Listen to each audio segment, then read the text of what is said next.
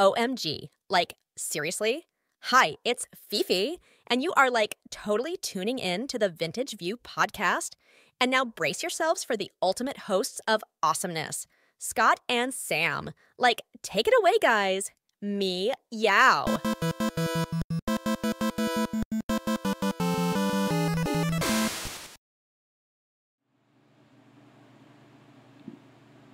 Hello once again, retro gaming fans. Today's episode is brought to you by Sega! Alright, we will be discussing all things Sega. Everything. Yeah. All of it. Hey, guess what? All of it. You see a new face down there? If you've seen any of the Vintage Gamers videos from before the podcast, you may recognize that guy from when we were playing a First Play Friday in a bar. Yeah, that was weird. I know. I was able to drag Scott into a bar once. I've been in a bar a couple times before that, even though I don't drink. Everyone else drinks. Scott, being in the same bar 3 times doesn't count. It was like 4 times. Anyway, so before we start talking about Sega, I have been asked some questions from my friends that I feel we probably should address. One of which, who is Fifi? If you listen to any of the outtakes we had in the past, Sam had an intro that was something along the lines of, you may recognize me from some videos such as Who Ran Over My Cat, the Fifi Diaries. Yes. That's where Fifi came from. Currently, Fifi is not a real person. It is an AI-generated voice, which is admittedly very, very good. And, you know, maybe in the future, we'll have Andrew doing that kind of thing instead of Fifi. Maybe it'll sound better. I don't know. Yeah. Now, another question that was asked. You can't call me Fifi. You cannot call me Fifi. No, we'll call you Andrifi. I don't know. We'll call you Foo-Foo. No, the other question that was asked to me, which we'll probably have more later, is if we're a video game channel and a video game podcast, why do we do a thing about Saturday mornings and childhood collections? And the way I see it, most retro gamers are also into nostalgia and all that other stuff. And let's face it, we're not professionals. We don't claim to be. And we just stick with topics that we know, and that's where we're talking. I have an opinion. Okay, what is your opinion? The floor recognizes you. It's called the Vintage View. Mm-hmm. That's why. It's called the Vintage View. Are you trying to say we're all old? I mean, not for nothing. I'm turning 35 in a couple months. Dude. Scott's turning however old Sauron was. Well, at the time of this recording, well, at the time of the recording, Sam is about to have a birthday. Yeah, and literally. I will have a birthday in 3 days. At time of recording, Scott still forgets to remind me that he was born. So, happy birthday, Scott. Really? You're going to go there? However, at the time I of the assume recording... you were assembled out of spare parts. You're a weirdo. And that's why we're friends. So, anyway, as we're getting off the rails, what?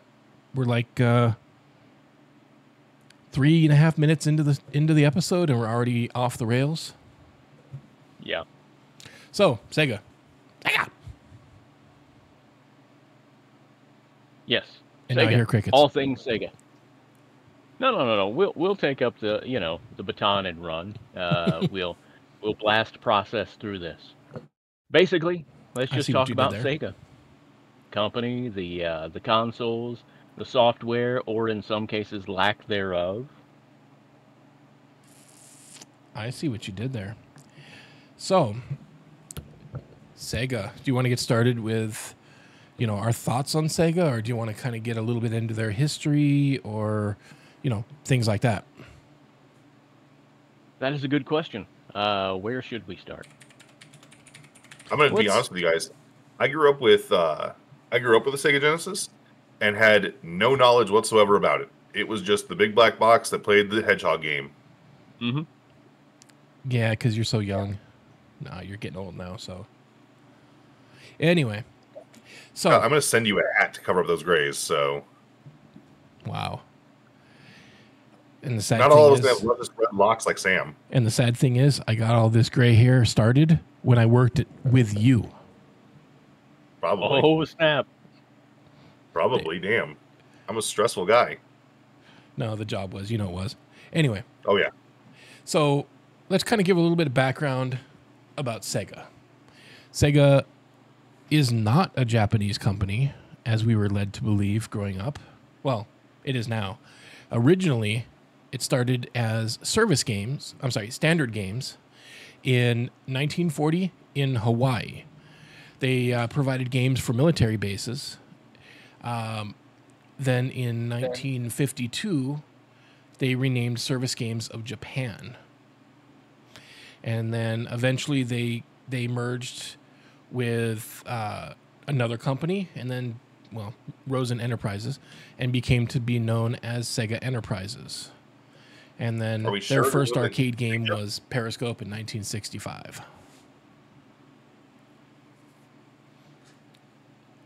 I didn't know any of that. That's actually cool as hell. Yeah. I should send you a book to read, but you don't know how to read, so that, Oh, yes. I don't know how to read. Yeah, the first pawn shop manager that doesn't know how to read. I'm kidding. Growing up with Sega, I had both versions of it. I had the 16-bit with the slider, and I had the one that just had the power and the reset buttons. You're talking about Model 1 and Model 2. Yes, sir. I always, actually, I shouldn't say always. When I got started, I was playing on a friend of the family's Sega Genesis, and it was the Model 1. And the first game that I remember playing was actually Altered Beast, which is pretty much the first launch game for the Sega, I think. So I had more experience with that, and it wasn't until after I got myself a Super Nintendo that I got a Sega Genesis. I don't remember where it came from, where I bought it, but I remember that's kind of when I got my started. So mine was kind of in the mid to late, closer to late 90s when I first started playing a Sega. As with everything for me, my first introductions at a friend's house. Not the one that Scott and I usually refer to, but there was literally a kid down the street. And for whatever reason, the neighbor kid had a Nintendo, an NES. And then a couple doors down, they had an NES. But across the street, that family seemed to be like the Sega family. So that was the first time I saw a Sega Genesis. But he also had a Sega CD attached to it. Nice. And for me, I was, again, just familiar with the Atari and the NES, and it looked pretty interesting, but I wasn't sure what the heck it was because, there weren't a lot of kids in the neighborhood that had a Sega, so it was odd for me. For me, my first game that I remember on it no hate, but it was Sonic. Because I'm a '90s kid. Sorry to you. Who would hate on Sonic being your first game? That is, that's the classic Sega game. It is, but I'm looking at you over here, Mr. Gen X. Gen X, really?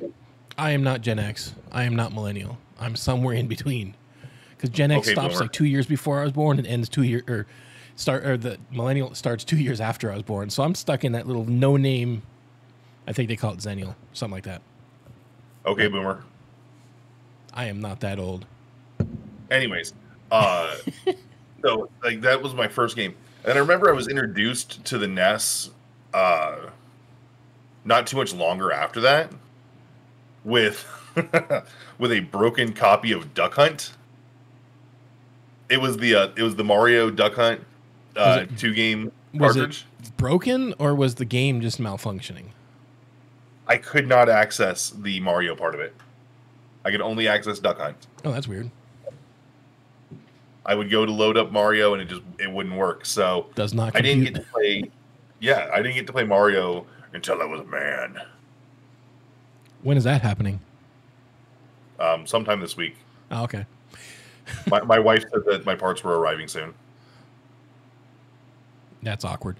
Anyway, so I want to ruffle a couple of feathers here. Uh-oh. Because here we go. Yeah, there was a famous video that was put out probably close to 10 years ago where a famous internet celebrity, who I will not name drop, had a retrospective on all his consoles, and he said the Sega Genesis was competing with the NES. And people lost their minds. Oh, no, it didn't. It was competing against the Super Nintendo. But here's the thing. When did the Super Nintendo come out, Scott? It came out after Sega Genesis. Sega Genesis was getting its stride several years beforehand. But you actually want me to go find you an actual date? I mean, that's kind of why I asked you. You're gonna be annoying. Scott, you don't just have this knowledge. Like I said earlier, we are not experts. So, September 9th. Well, actually, no. It was shipping in small quantities in September of 1991, but it looks like the official North America release date was August 23rd of 1991, where Sega Genesis is still trying to load here. The release date on that one is, as fast as my internet connection is, August 14th, 1989. So that guy was absolutely correct. It was originally competing with the NES. As far as marketing, it was absolutely competing with the NES. Mm-hmm. But as far as like the playground mindset of Genesis does, and you can't do that on Nintendo versus Genesis does what Nintendo love Mario. Exactly. In the childhood playground mind, yes, the Sega Genesis was competing with the Super Nintendo. But as far as the marketing, as far as sales, there for a short period of time, a few years, the Sega Genesis was competing against the NES. And if you want to send any hate mail, Scott, what's your address? Yeah, no. Where's my phone? I'm going to go ahead and get Sam's address and read it to you. No, I'm just kidding. So, I'm going to be real with you guys. I never heard that. Sega does what Nintendo don't. That's amazing. That is... Dude, you're not old enough to remember those commercials, man. Remember, I've got 10 years on you. Sam has like 7 years on you. Marketing. So, what was your favorite Sega console out of every single one? From the Sega 1000 all the way up through their ill-fated Dreamcast. Game Gear. All right, that's a pretty good choice, actually. Which is basically a Sega Master System, but portable. It was the world's ugliest Game Boy. Yeah, it didn't have nearly as good battery life, but it was cool because it was color. It was full color. It was what I think it was 20. I think it was 21-bit sound. Yeah, I don't remember. I could look it up, but I don't really care to. And it was massive. Not searching. No, I just didn't feel like doing it. Now, my favorite system. Some people are not gonna know this one. So I'm going to pull it up on the browser. It is the Sega CDX. You could throw 2 AA batteries in it and use it as a portable CD player. Just carry it around, plug some headphones into it. Or you can connect it to your TV, plug controllers in there, and either play a Sega CD game or a Sega cartridge, or Genesis cartridge. That was my favorite system that I owned. It, I don't know why I sold it. I'm stupid when I did that. Because they sell for ungodly amounts these days. But that was my favorite console. We all have moments of stupidity. Yeah, some more than others. Scott. Now, for me, that's kind of a complex question, due to the fact that I started off with I traded the friend the DualShock controller for my first Genesis. That was my first Sega console ever. So starting out, I had a Genesis, and I really liked it. But as I grew older and started acquiring more things, I have to say probably the Sega Master System. Which version? But you do bring up a good point. The first one, because that's all I've got. All right, I'll give you that. But you do bring up a good point, is the fact that the Game Gear is pretty much a portable one, and that would definitely be a close second if they weren't quickly deteriorating. Because as many Sega Game Gears as I own, I even have one of those. Oh, what is the company that made the knockoff, but it was licensed, and it was all black instead of like the gray. I can't remember the company's name, but Tectoy? it's made out of cheaper Wasn't plastic. Hyperkin, was it? No, I think it was Tectoy. It was actually in like 90. No, this is like way back in the 90s where Sega was like, "Hey, we're sick of making these. You go ahead and do it," and they allowed them to make it. It was made out of cheaper plastic, and if you dropped it, it basically shattered. Even that one's made out of the same stuff, or as internally, so it's deteriorating.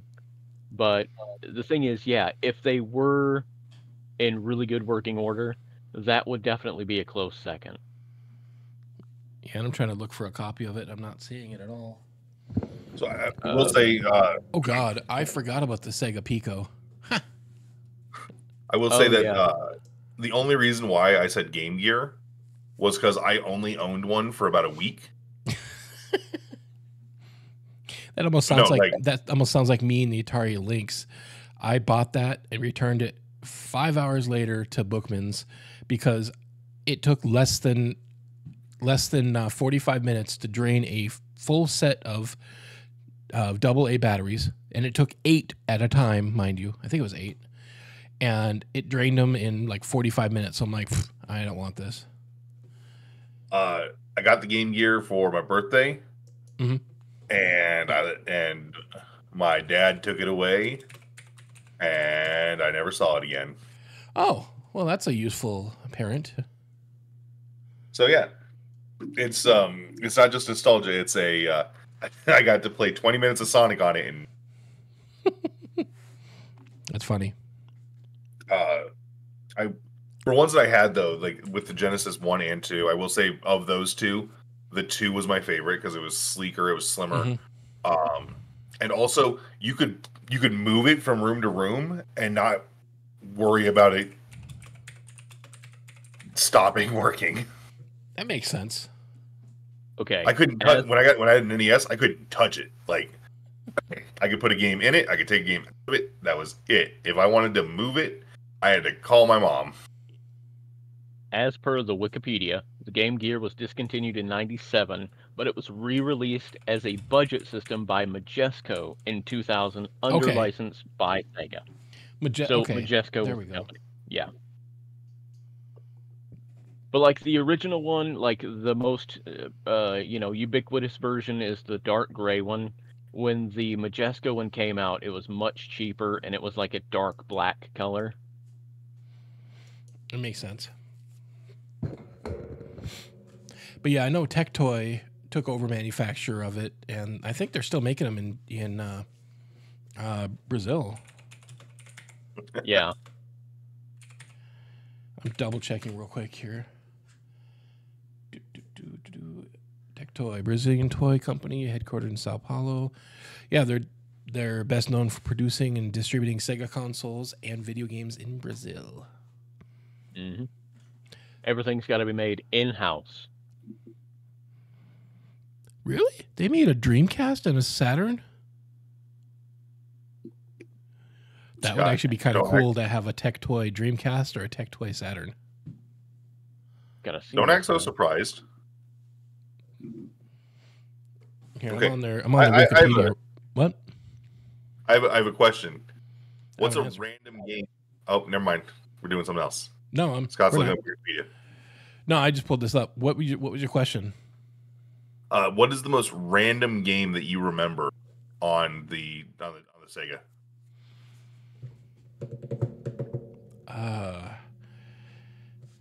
Well, actually, it's Sega Genesis or any Sega? Any Sega, just like a random game. Dude, the far superior copy of Lunar Eternal Blue. That's a random game. That's very random. A game shockingly, I've heard of it. Shockingly, I've heard of it, probably because of you. Well, they also re-released it on the PlayStation. What about you, Sam? I mean, I'll go for the lulls and balls.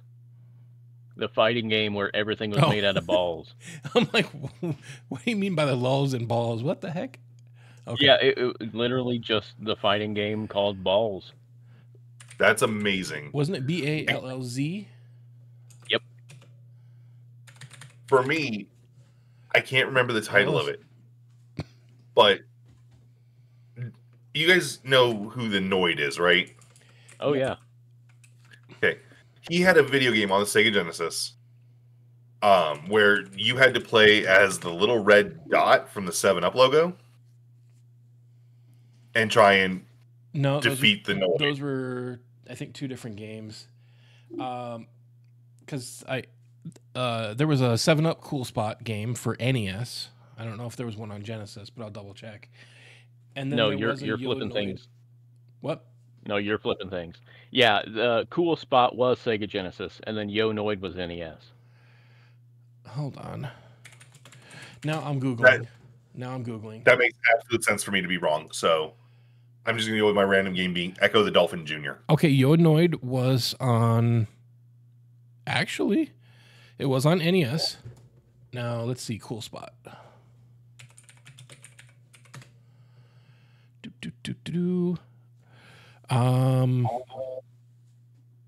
Actually, Mega Drive, Master System, Game Gear, Super NES, Game Boy, MS-DOS, and Amiga. Hey, we're not talking about Nintendo. You mean Nintendo? I failed you. Well, no. What I'm saying though is the Cool Spot game was on Sega and Super Nintendo. So we both kind of got things wrong, but whatever. Who cares? I think it is ironic. The man who has gone on so many episodes of this podcast, me, and been completely and totally wrong because my memory is horrible, is the one that pulls through one time. Hey, you're bound to be right at least once. Hey, if I keep saying the same damn thing over and over.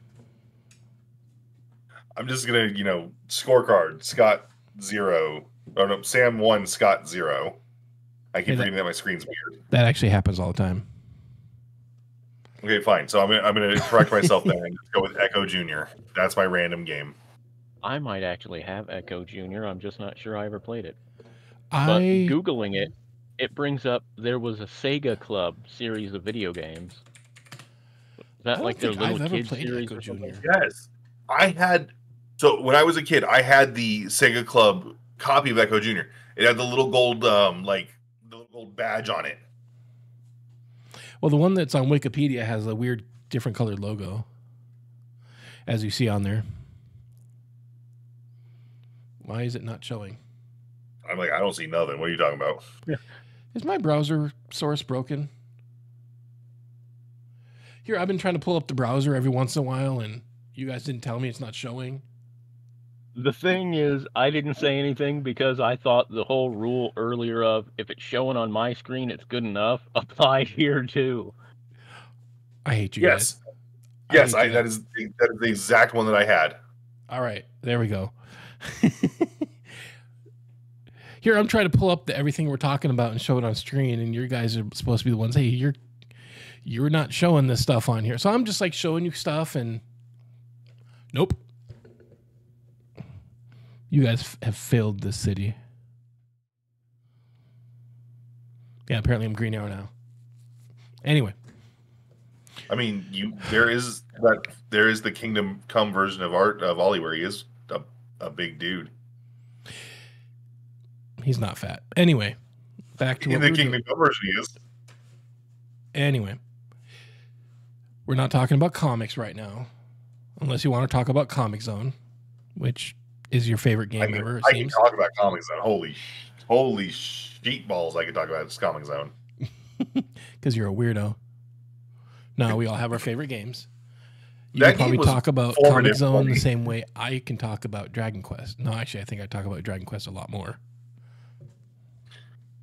like Comic Zone was formative for me, man. So I bet you're gonna be first in line to watch that movie when they come out. I didn't even know a movie was coming out, so yes, absolutely. Well, let me just double check because I remember reading something about it about a month ago.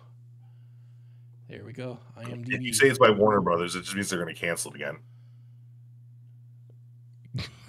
Sad thing is, you're probably right. Actually, it was reported on Collider.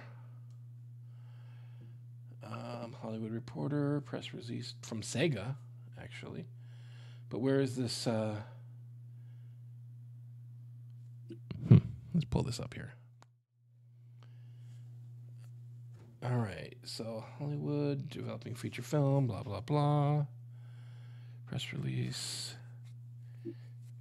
Allergies suck. Oh God. Okay, the writer was best known for Young Justice. I'm like, why is it showing that? Is it Warner Brothers? I'm not seeing. It's okay. I love Young Justice. That's a good show. All right. Hold on.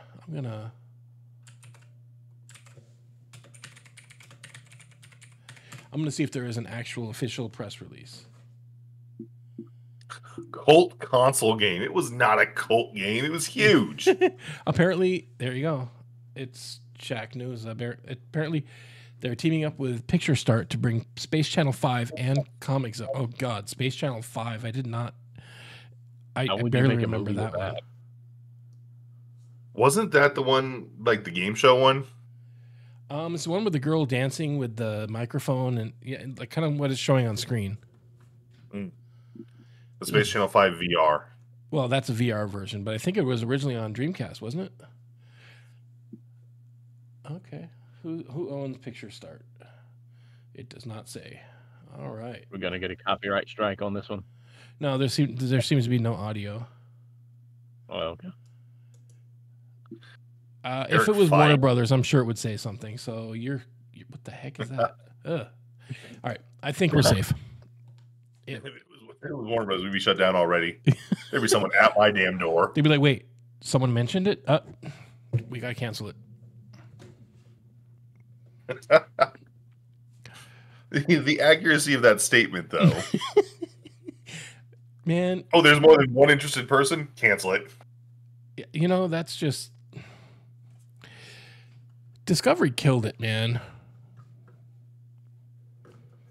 Honestly, Discovery should have gone in partnership with Disney over Sega. No, they wouldn't have done that because Disney has National Geographic. However, I hear that Paramount Plus and Peacock may actually merge into one streaming service. Even though they're one's CBS and the other is NBC, they might do that to get more market share. But anyway, where will I watch my wrestling pay-per-views? Do what? Where will I watch my wrestling pay-per-views? Probably on Paramount Plus or whatever the merged service is. Anyway, let's get back to Paramount Plus merging with Peacock. Mm-hmm. So they will technically be Mount Cock. You know, if I had a beep button, I would have beeped you right there. Well, if I would have known what you were saying. Anyway, let's get back to Sega. Of all the shit I've said, the one time he wants to censor me. Because that was... Before we get back on subject, I got to mention, since we brought that up, the Paramount Plus Super Bowl commercial is the best thing I've ever seen. Nothing will top it. That was weird. Except Mount Cock. Using Hey Arnold as a football? Was that Hey Arnold? Yeah, but having Jean-Luc Picard be the one throwing him. All because whatever that football player was decided not to. No, because he said he's not going to throw a kid. Would you throw a kid? Absolutely. I have one. Yes. All right, I'm gonna mute myself so I can take off my boot because it's getting very uncomfortable sitting here. And I won't make a Canadian accent joke this time. Yeah, it's gonna get old. Yeah. It's all right. We all know that's not what Scott's doing. Yeah. But what about SegaNet? What is SegaNet? Real? Yeah. Well, I forget. You're the young one. SegaNet was, from what I understand, like a cable um subscription where you could play video games through your local cable provider on your Sega. I think you're mistaken, sir. Oh, well, I'm absolutely mistaken most of the time, so that's why I'm here for you to correct me. So you're telling me it's like OnlyFans, but for video games? Sort of, kind of. There No, was that's something Switch. Never mind. where it was set up. It was through your. No, the Sega Channel. That's what I was thinking. Sega Channel was what I was thinking of. You're right. See, I was slowly pulling that up. Yep. I was gonna be like, "Are you talking about this?" Yep, that's the one. Yep. Okay, see, I knew about Sega Channel. You said SegaNet, and I was like, "What the hell?" Curious. Yeah, there is a SegaNet too, but that's kind of their internet something or that's the Dreamcast. Was it? Dreamcast, yeah. Dreamcast Online. I searched for SegaNet, and that popped up. Oh my God, Quake 3. Yep. Just Quake in general. Yep. Hold on. SegaNet Link is an attachment for the Sega Saturn game console that allowed Sega Saturn users to access the internet.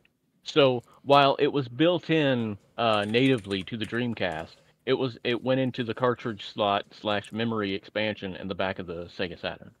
Okay. But it essentially kind of did the same thing. Yeah, that was my bad getting the Sega Channel and SegaNet Link mixed up in my brain, but that happens a lot. So. Yeah, your brain just goes, does not compute. Hey, at least your brain gets to the computing stage. Mine just makes the old modem sounds and then stops. It is now safe to shut down Android. It usually gets back to the scream and then it just ends. That almost sounds like you're being a donkey. Hey, you donkey. Donkey. Alrighty. So where do we go next? You and I were discussing earlier, Scott, that Sega were kind of the first to do the whole native internet thing. With, like we just said, the Dreamcast was natively supportive of internet. All you had to do was swap out either the dial-up or the broadband modem, which clipped in to the bottom. Yep. As we're now finding out, there was the SegaNet Link for the Saturn, but also having built-in games, like we were discussing in a few episodes ago, the Sega Master System. Mm-hmm. So what we were talking about before, when we were talking about deciding to do this, is I was telling him that the Sega Dreamcast sucked. And before you send your hate, I don't mean that it's a bad console. It's actually one of the better consoles.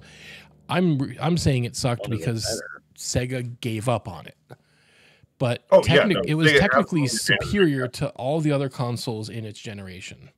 If Sega would have kept it up, it was the first online console that was, official first one that had mass adoption before it was canceled. It had a freaking web browser and a keyboard. But could it run Doom? Dude, Super Nintendo could run Doom. Yes, it could run Doom.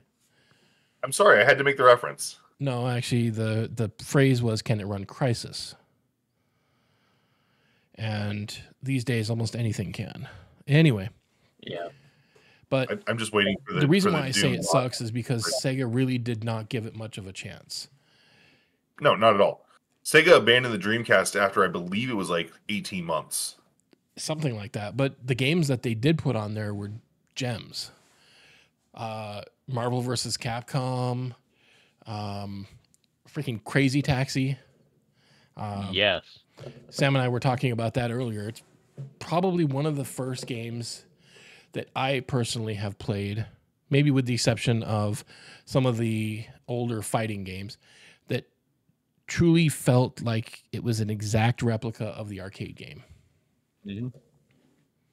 Although I was never familiar I can actually tell you why it felt like the arcade game. It probably was.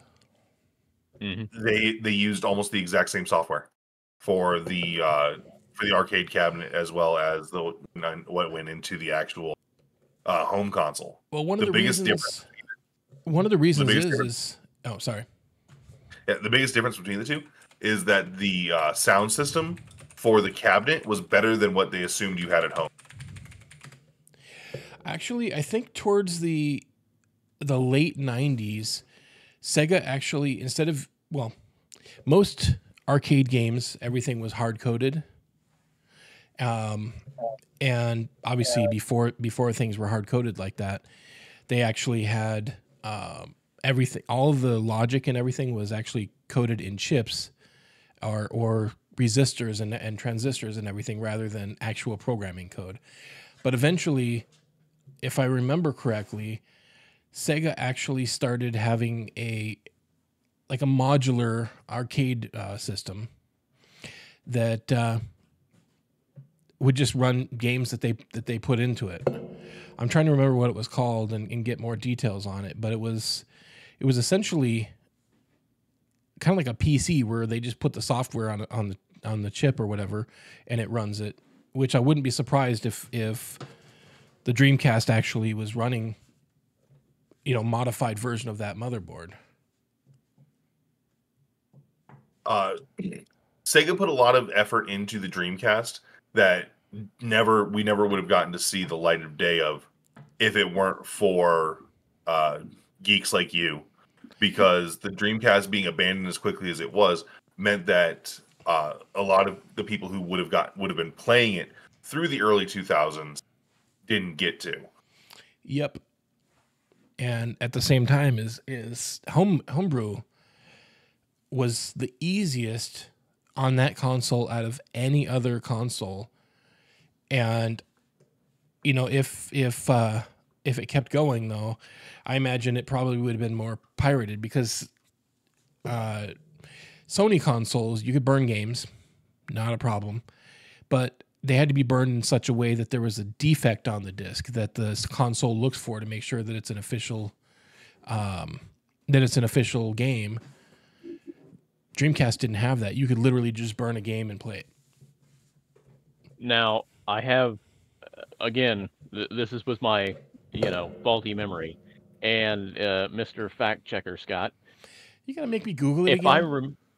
Of course, if I remember correctly, and most times I don't, I thought that there was like a demo disc or something that was released that had like the little partition that told the Dreamcast to read the disc, and somebody had taken that and then they actually started burning that into each ROM once it was. I think so. That sounds about right.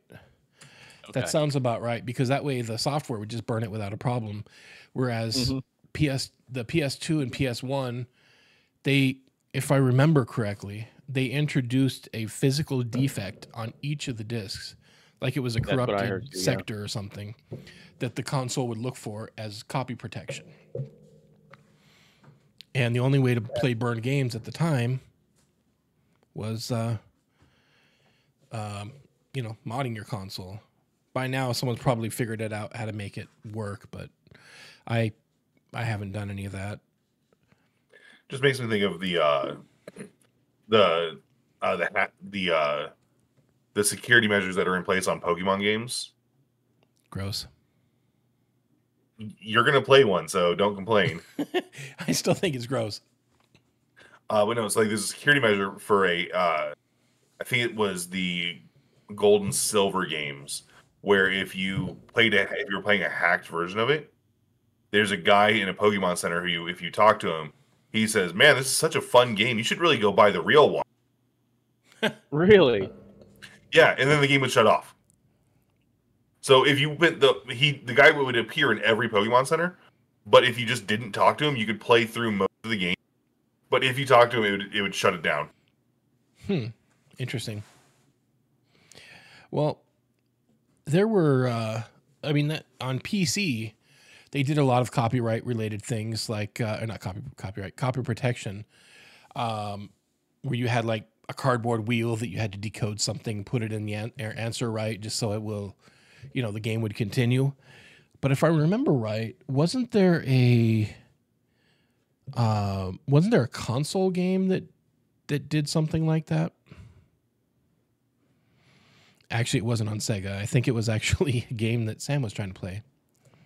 Star Tropics came with a note that you had to put in water and find a special code. Which, That's of course, amazing. now with the day of the internet, everybody knows what the code is. Oh yeah. Oh yeah. That's amazing. Yeah. But I mean, yeah, that's one of my actually right there. That's one of my favorite things about the Sega Genesis, though, was that because it had no cartridge, you had to. It would give you passwords when you beat levels, so that oh way yeah. it's like, oh, Well, I think originally they didn't, but I think there were some games that started having the batteries. I don't remember. all I remember is that I know Comic Zone didn't have it, but all the Echo games where it would have the little code that would pop up with password, and then the guidebook. There were a couple pages in the back where it would let you write down what the password was. I remember what it was. Sega CD. Because you could put a memory card in the Genesis cartridge slot and you could save your game there. That's what it was. Oh, memory cards. Hey, that was actually the very first memory card for a game console. So Sega's had a lot of firsts. Mm-hmm. I know, I'll acknowledge all the firsts and everything. I am more of a Nintendo fan than a Sega fan, but you got to admit, when a company is definitely innovative. It's funny, Nintendo is considered the innovator now, but back then, Sega had more firsts than anything else. I'm just going to move my head to the side so people can see that I have 3DS and Switch and N64 cartridges behind me. I mean, come on, man. But isn't the Dreamcast the first video game home console to have a Microsoft operating system? Yes. Yeah, it was Windows. Was it CE? Hold on. CE, yeah, console edition, I believe. There was rumors about there being support for ME, but ME again, was with them abandoning it so simple, so early. Windows 8 had so much hate towards it, but it was head and shoulders above Windows Millennium Edition. Windows ME was the worst operating system I have ever used. Other people may have had better experiences, but I certainly didn't. Hey, so do you know why Windows XP is used at all the prisons? Because it's always locking up. Wow. Da-da-da. Actually, Windows XP never had that problem with me. Actually, no, it's supposed to be Vista, but we're using the. Dude, Vista was even better than Millennium Edition, man. But anyway. As we speak, I'm sitting here on Windows 10, so. Hey, I'm on Windows 10 only because my computer, the processor is one generation too old to officially be supported. I mean, I could literally install it, but. I just don't have enough disk space. That's funny. I'm on I just put 3 games on there, 3 BioWare. And it's like, yeah, you're never going to be able to get Windows. Wow. Well, I don't know what to tell you on that one. You know what I can tell you? If I had Sonic the Hedgehog on here, I would have...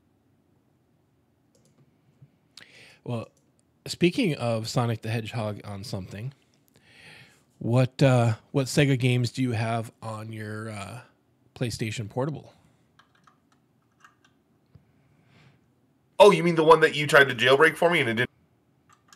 Dude, it worked for me. Yeah, I got it on. Every game I try to load up doesn't. All right. Well, if I make a trip back to Tucson, I'll have to take a look at it. If you make a trip back down to Tucson, you're not leaving. Yeah, I am. I will misery you. Oh, no. Yeah, no. Grab the hobble block. But no, I do have on my No, see, Nintendo I'll go Switch. visit Maricela, not you. You'll go visit Ashley before you visit Maricela. Dude, I haven't seen Ashley in forever. I haven't talked to her either. I've talked to her not that long ago. But anyways, I have Sonic 2 on my Nintendo Switch.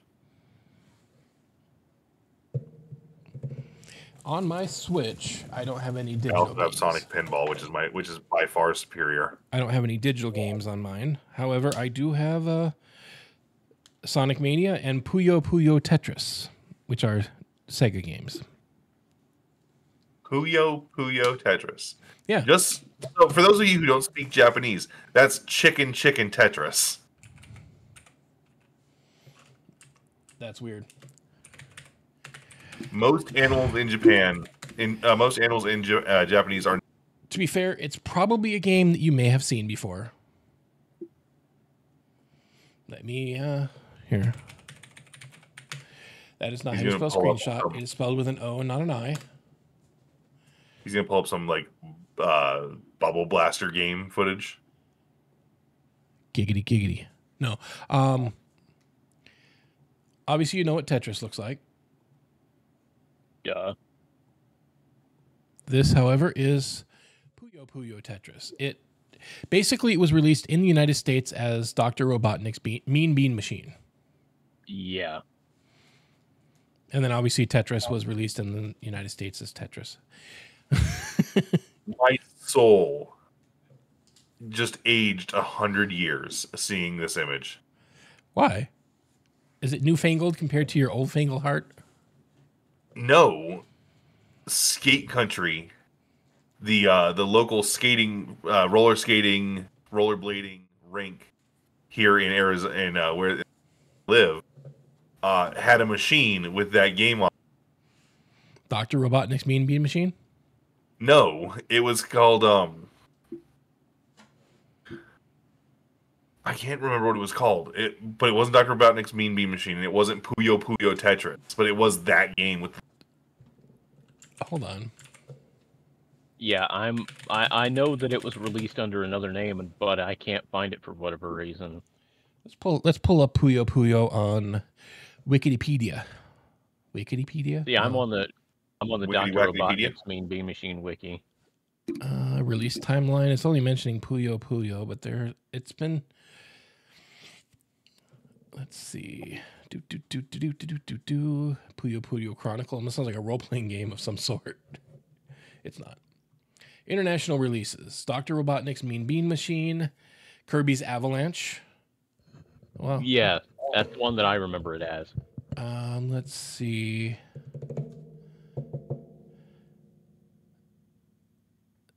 Yeah, I those are the only ones that I recognize on here. It might have been Kirby's Avalanche. I don't recall exactly what it was, but I just know that game was at Skate Country. I still find it funny how Skate Country actually made national. It was a meme that went national because of the Superman. Oh, the Superman water fountain. Yeah, the Superman water fountain.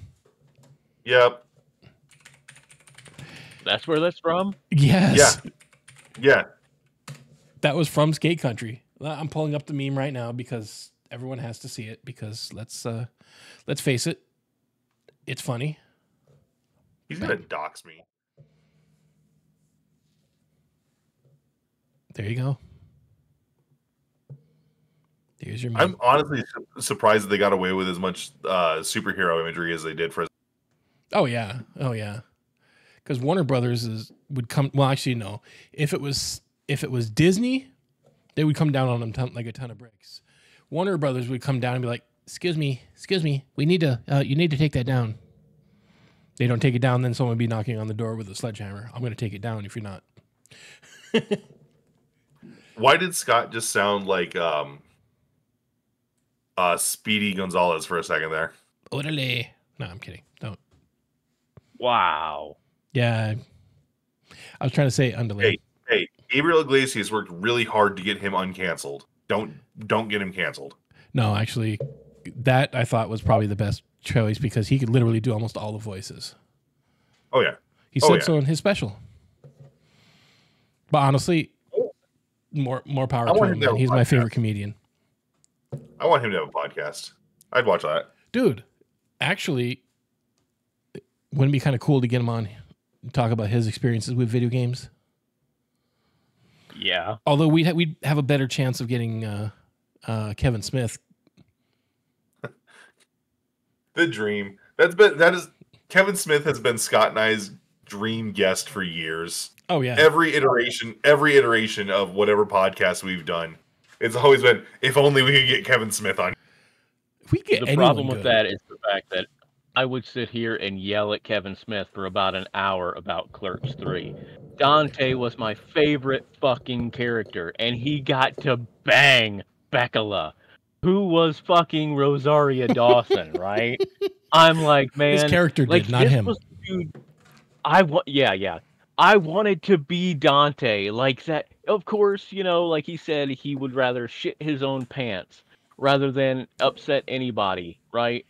But the thing is, man, the dude, he had some balls.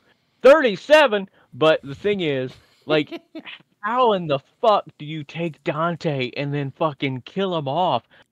37 Kevin Smith's character in a row? He could do he could do whatever he wants with his characters. Okay. But man, but you gotta I admit, fucking though, love Dante. Every movie, it's because his writing skills were better than the last one. Like, everybody kept asking him for more Clerks, and he was like, I don't want to do Clerks. Yeah. That's what you do. When you're that desperate to, like, not be involved in it anymore, you kill off the main character. Well, one of the things he was doing is he's like, you know what? I finally have a story. Just like he's finally got a story for Mallrats 2. After malls are essentially dead. There's a recurring meme that I keep seeing about how can you want to if you want a goth girlfriend, it's too late because we killed off the American shopping, which was their. You know, actually, one thing that I was thinking, instead of Mallrats 2 being in a mall, they should migrate to conventions. No, I think Mallrats should absolutely still be in a mall, but it needs to be in a dying mall. Oh, it's going to absolutely be that, unless it takes place in the 90s. But those characters are too old to play their younger versions of their characters. I can see Ben Affleck still being his young self. Let's put a little color in his hair. Yeah, exactly. Oh, so the thing is, so we're going to go next with the Kevin Smith cast. Hold on. William eventually sees the sailboat, but that motherfucker is ripped now. So he probably lifts sailboats. Dude, I actually saw someone that was trying to do like a moving version of that. Of those things. That would be weird. Anyway, let's get back to Sega, because otherwise we could probably talk about Kevin Smith for the rest of the episode and everyone would be like, wait, I thought this was about something else. I thought they were going to talk about the hedgehog, and instead they just talked about some fat comedian. You know what's funny? We barely touched on the hedgehog. I know, right? He's literally been their mascot for 30 years. And you know what the funny thing is? Look in the background. We have the plumber instead of the hedgehog. I also see, if you look under Sam, I see the Turtles one. Ninja Turtles one. The one with the impossible water level. Yep, and then above Sam to the left, or to the right is to the left, Hubert. To the right. Anyway, I love how I'm some sort of like landmark for finding things in the background. Well, I mean, to my left, to my left is Secret of Monkey Island, and then down to the left of me is Rocket League. So, Rocket League on a retro gaming show. Hey, we were going to be talking about modern games too, so you know. Because I got news for you, though. That Monkey Island that's there is the special, or was it? Yeah, special edition. So technically, it's not retro, even though I had the retro theme on it. Okay. Were any of the Leisure Suit Larry games on Sega? Yes, I think so. Hold on. Because I know Sega's listed as one of the developers for the Magnum Cum Laude game. Should I tell my Leisure Suit Larry story while Scott's looking that up? Now that it's been mentioned, probably. Okay. Because he opened that window. As a kid, yeah, I've opened the window and taken a piss right out the window. So as a kid, we had a computer, and my aunt was like really into computers. She did like data entry and stuff like way back in the 80s and stuff. So she went to church and people had donated games, I guess, somehow.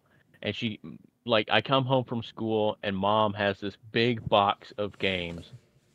And she's like, "Here, your aunt brought these over. Test them out." I'm like, "Okay." So I'm going through them and I see Leisure Suit Larry, but I never touched them because I didn't know what they were, and I was just more interested in like this submarine game or whatever the fuck it was. And I'm like, all right, so I'm working my way through them slowly, but I come home from school another day and they're just completely and totally gone. And I asked questions, didn't get any answers, didn't know why. And I'm like, what the hell is wrong with you? Like, where'd these games go? No answer. It was only later that I realized those were obviously not meant for children. Mm-hmm. So that's why those things disappeared. So it was never on a Sega console, but you want to see something that's gonna blow your mind?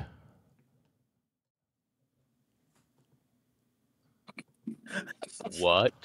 Yeah.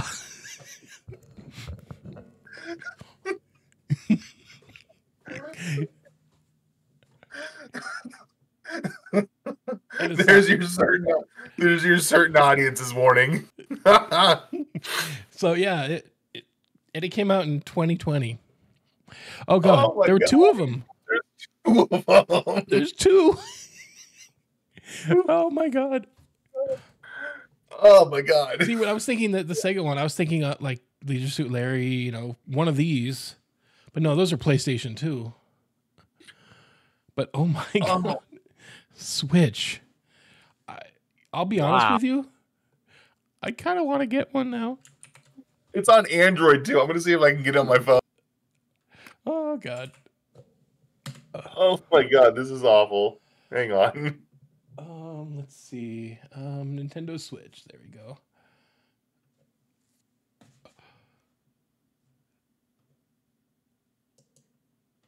Wet dreams don't dry.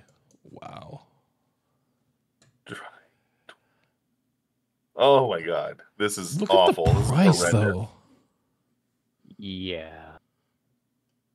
Dude. And even though you're paying $139.99, they still expect you to pay $8 shipping. And I understand it's a third-party seller, but still.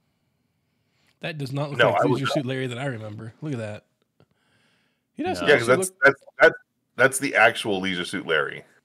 That's not look too terribly bad, but that's not his nephew from Magnum Cum Laude. Oh yeah, you're probably right about that. It's on PS4 as well. But oh my god, that's actually gold, to be honest with you, though, man. That's hilarious. Store. Let's see what the Steam sale's doing for me this weekend. I wonder if it ever came out in the US. Now I gotta look on here. It's on Steam. I could get it there, but it's not funny if it's on PC. It is $4 on PC on Steam right now. Nice, but it is 90% off. It's not funny if it's on PC though, because you can play almost anything on a PC. It's not funny. It's just funny because it's situationally funny. But funny if you get it on the Switch, to me that's freaking hilarious. Dude. Okay. Wait, why was I looking on Wikipedia? My brain just stopped working. Reboot. Hey, that was a good show. Dude, we talked about it the other day. Yep. Well, damn, son. I didn't know. I told you that we were going to be recording that, and you're like, and you didn't really. I didn't even know. You told me, and I didn't even say anything because I was in the. Yeah, but it was last Sunday. Yes, last Sunday was the day I finished my freaking move. Oh yeah. Whoops. Well, I'm finally all moved in, and I've got this beautiful setup behind me that no one can see right now because I'm not part of this overlay yet. Oh, it's worldwide release. That's what I was looking for. So it was worldwide, even though the copies on Amazon are, looks like the European release. That's freaking hilarious. Well, yeah, because the European release will be the fun version. Oh wow, Leisure Suit Larry Reloaded, which is a remake of the original, that actually had an official release on Linux. That's kind of impressive. I hate Linux so much. Managing a pawn shop has made me hate.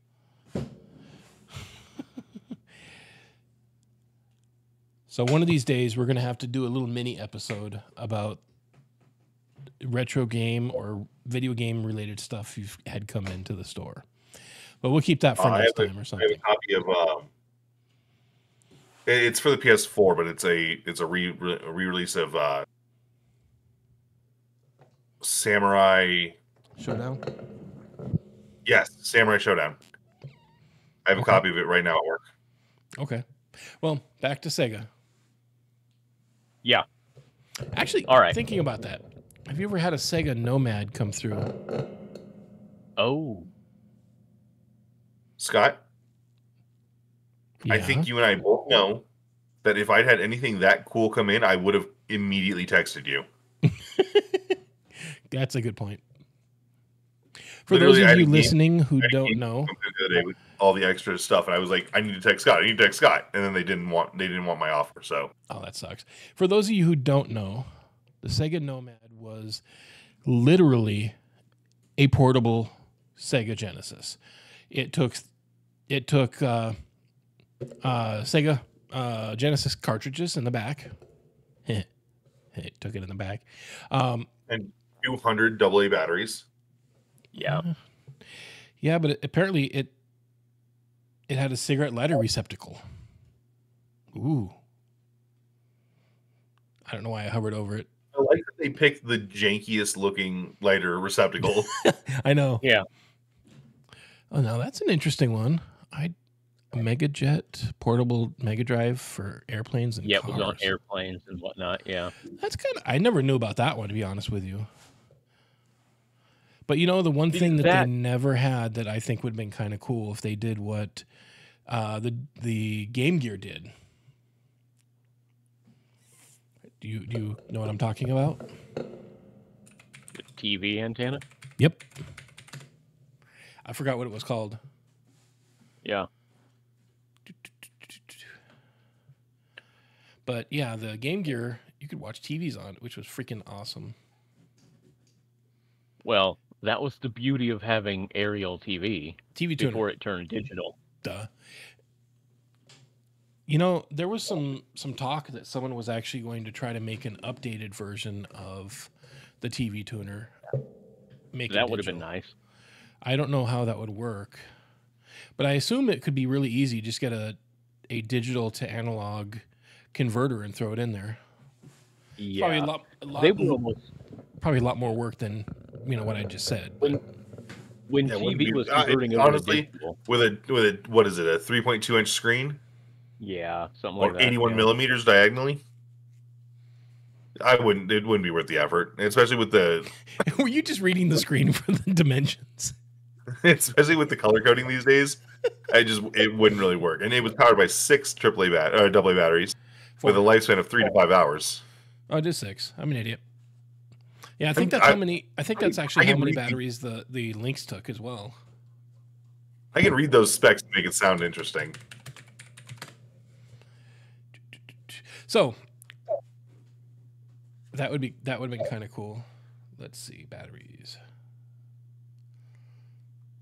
Yep, took 6 AA batteries. 4 to 5 hours. That is BS. I got 45 minutes. It's because it needed to consume your soul first.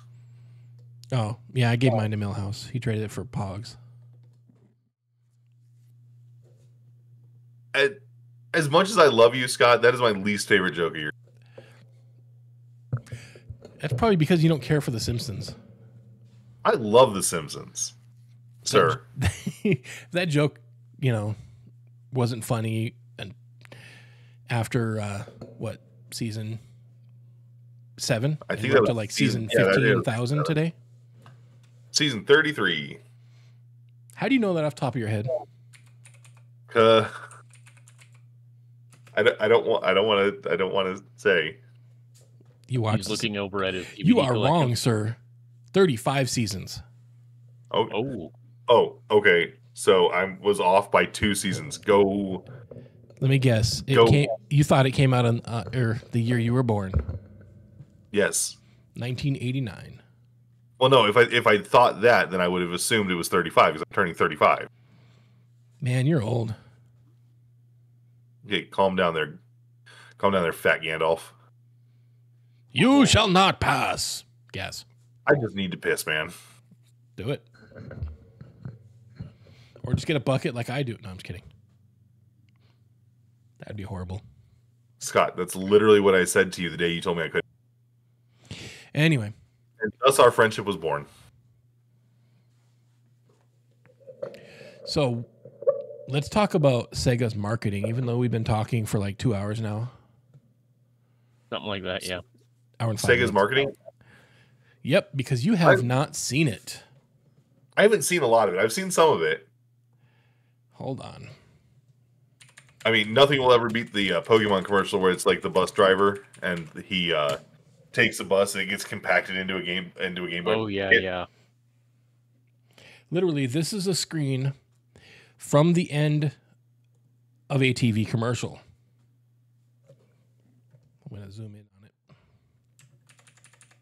it. Does what Nintendo don't.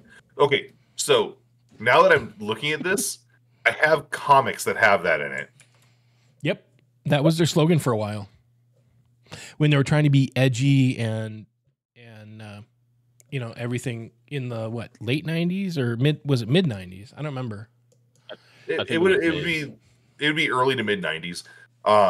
Most of the comics that I have that in are pre-death of Superman.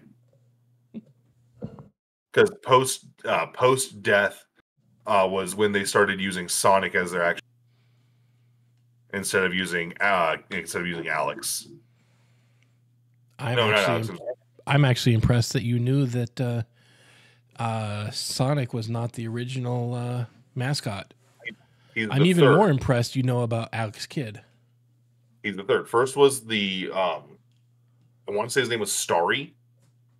It literally was just like a little happy smiley star. Then it was Alex Kidd. Then it was Sonic. Let's check your knowledge here.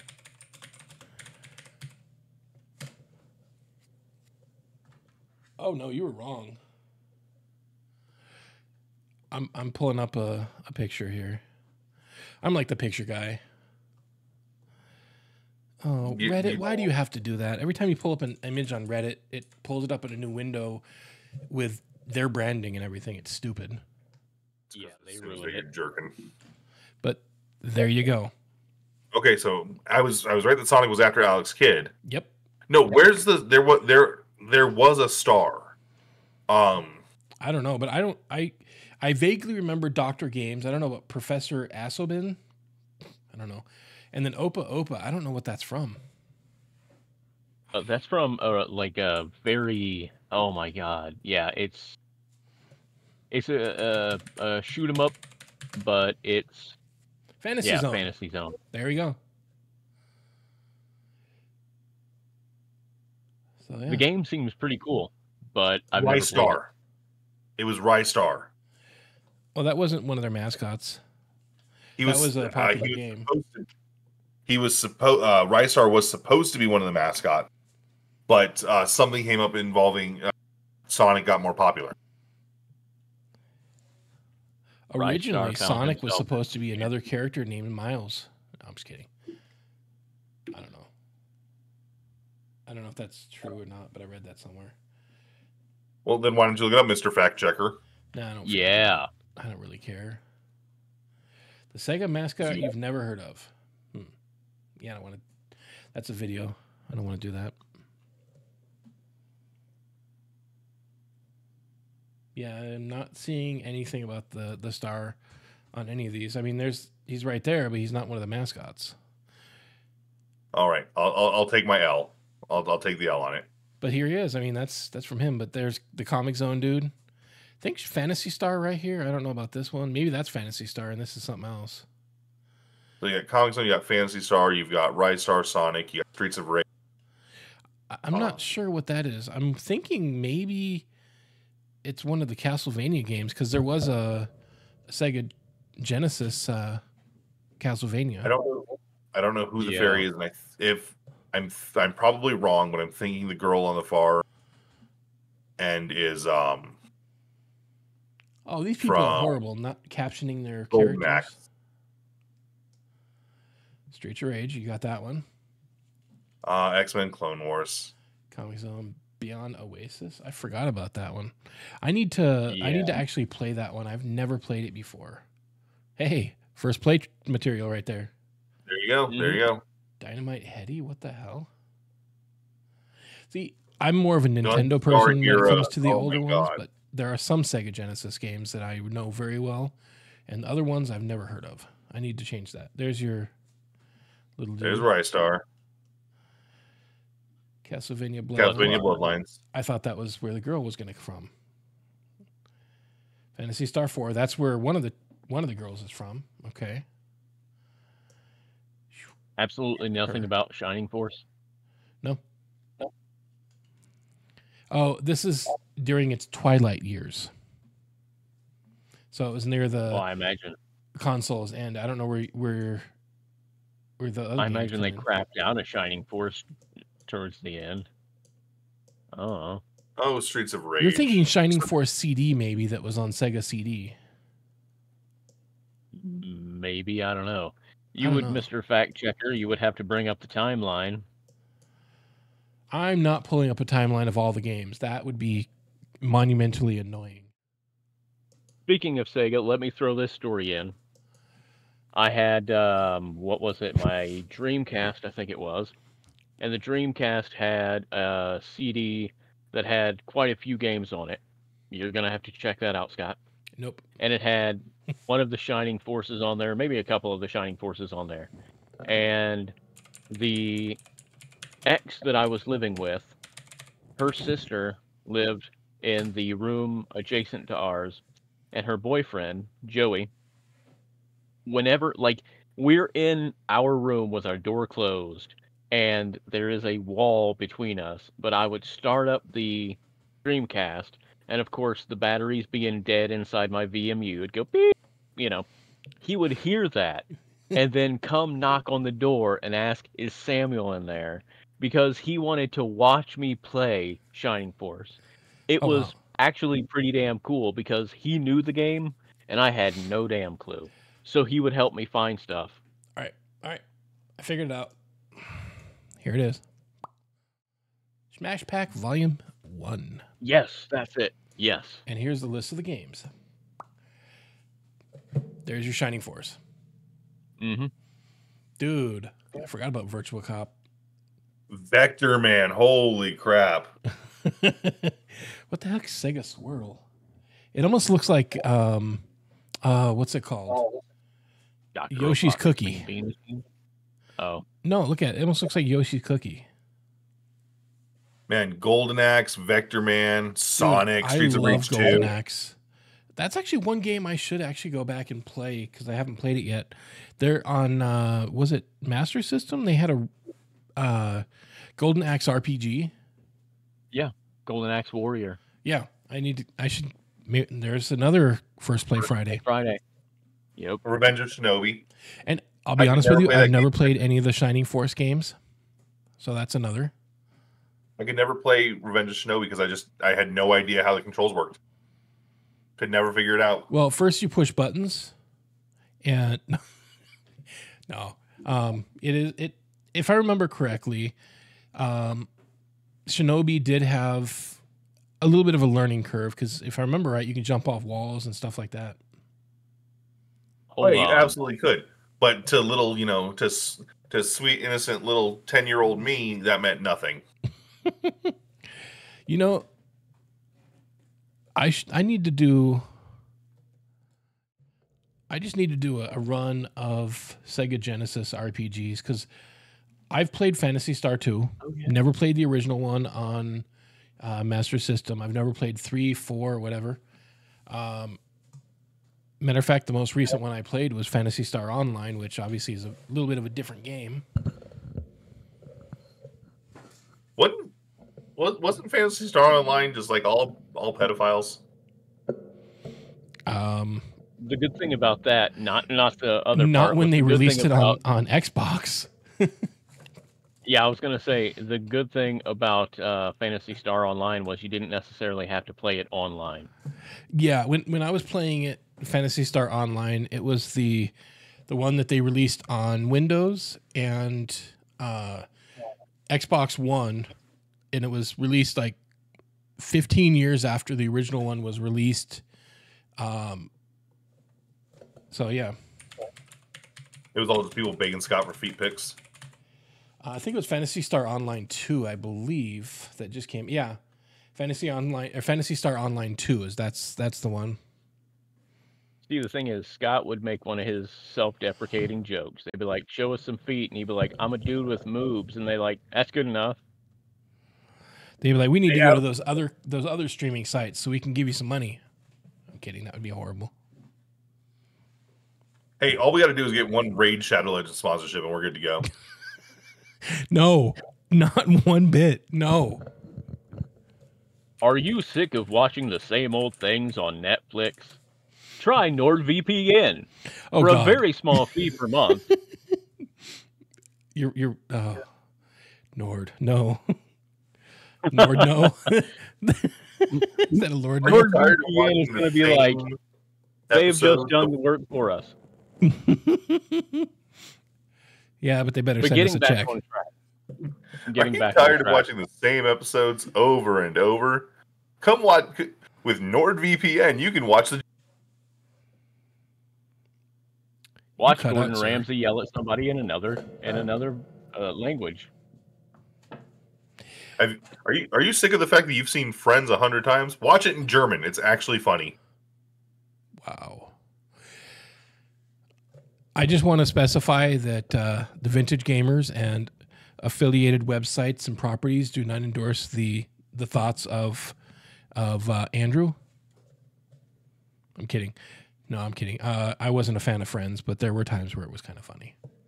I'd like to point out that the only reason why I got into any form of streaming is because of Scott. So that little grin you see on his face right there, that means he endorses every single thing that comes out of my mouth. Hit the mute button. Hit the mute button. Anyway. Can I send Scott like a giant easy button that he can hit when he wants to mute me for being stupid? I used to have one. I gave it to Zach. I miss Zach. I know where he's staying. Well, we can talk about that later. He was a good talking head. We can talk about that later. About Maybe. Where I know where he is. Anyway. All right. I just have a feeling that we're going to get picked up by College Humor. No. Sorry, drop out. We are going way off the rails. What was our topic again? I'm trying to right this ship, gentlemen. With the Sega Genesis RPGs, we have Ys 3, which is a lot like Fazanadu. And that's one thing I've always wanted to play, but never actually played. How did you pronounce it? What? Fazanadu? The first one? Oh, yeah. What am I supposed to say? Faxanadu? Well, you know what the funny thing is? There was an official translation of, what do you call it? Of some anime cartoon that was referencing it, and they said Faxanadu. Some anime cartoon. Yeah, it was. I don't remember which. I was watching something about the game, and the fact that it's a spin-off of the Dragon Slayer series, which wasn't actually released in the United States. And he was saying that he always gets corrected to say it's Fazanadu, but he was saying that he's always said Faxanadu, and he played a clip from some officially translated anime, and they said Faxanadu. So The way I see it, who cares? If as long as people know what you're talking about, take it. Yeah. I'll still give you a hard time for saying it that way because whatever. There is another Sega Genesis RPG that I tried to play on the PSP that Scott officially did jailbreak for me, You and mean the it one worked. I broke for myself and then gave you on mine when my cat knocked it off and broke the screen? Shut up! You ruined it. You're trying to make him feel bad, but Hey, yeah, hey, Scott, you're not allowed to. You can't speak ill of those cats. I love your cats. Unfortunately, both of them are gone. I'll tell you later. You, the Sarah McLachlan. Yeah, well. Anyway. No, that makes me really sad because I lost my old cat too. So like, well, one got very sick, and we took him to the vet, and the only thing they could do is put him down, and that was Fuzzy, or not Fuzzy, Taffy. And then, my sister came home from work one day, and Fuzzy was just laying there right next to the front door, and like a dog, when he heard his people coming home, he would run to the front door, which means that either he was at the front door waiting for us to come home, or he thought we were coming home and he ran to the door, which kind of makes it a little bit sad. I am so sorry to hear that. Yeah, and it was within the last year. I hate that we're doing this on an episode of the podcast. That's okay. They were good cats. They had long runs and they were loved. If you go back on the Vintage Gamer YouTube, you can you might have to go to the old Disagreeable TV YouTube channel. Good. You can see me interacting with Taffy while Scott's fiddling around with his green screen. Yeah, fiddling on one of our little scuff videos that we did. Scott's in the background stapling green screen up, and I'm just talking. Yeah, my makeshift green screen was dollar store poster board that was bright green. You know, just kind of get back on topic. Vector Man, yes, was a bright green character. Mm-hmm. That was one of those wild Sega games. Green screen. He was. The current meta over on Twitch is to apparently green screen your pants. So that's something that's going on. I never understood those kinds of things. I'm just too old. I agree, and I'm 10 years younger than you, so. You know who I'll else make you cry. Was on the Sega Genesis that was green? Wasn't there one of Sonic's little girlfriends was green? No, Sonic's girlfriend was pink. Yeah. But there was Booger Man, a pick and flick adventure. Oh my god. I think I remember that game. Yeah.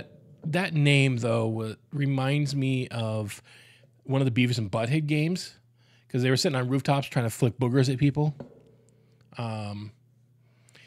Then there was a game for the Atari that I'm not going to describe the game. The name itself will give it away, but it was not made for kids, and that was a game called Beat 'em and Eat 'em. So Scott bringing up the Custer's Revenge out here. I did not mention Custer's Revenge. No, but you mentioned a game that's in the same vein. Yep. Oh god, that would be like an episode for Vintage View After Dark. That's going up on the Patreon. You're gonna have to go to Blue Twitch for that one. And we have to put it on the hub site. Anyway, we're going off the rails right now. So I pulled a list of all Sonic characters, and there's nobody that's green. There's got to be. It's like a hawk or something. There's got to be a green one. There's no way there's no green character. Who the heck sent me a message at this time in the morning? Well, night. My phone across the room. The Hedgehog. I don't know whether that's a real thing, but I'm seeing Scourge the Hedgehog. Really? Well, again, I mean, it's the internet, so it could be anything. This could be a fanfic where, No, Sam, don't say it. Do not speak aloud of that sin. Hey, as long as it's not /fic, we're good. But there was a crocodile. I pulled crocodile. I pulled these guys up. Yeah, but you're not looking hard enough. According to this, there's Sonic, Amy, Knuckles, Shadow, Rouge, or Ivo Robotnik, or Eggman. Then there's Cookies and Cream, Tails, and then some purple thing. I forgot who that one is. Hang on, I found him. I'm going to see if I can't Hold on. Send you a picture of him without it being all scuff. Oh, Blaze the Cat. I really just like that word. That purple one is Blaze the Cat.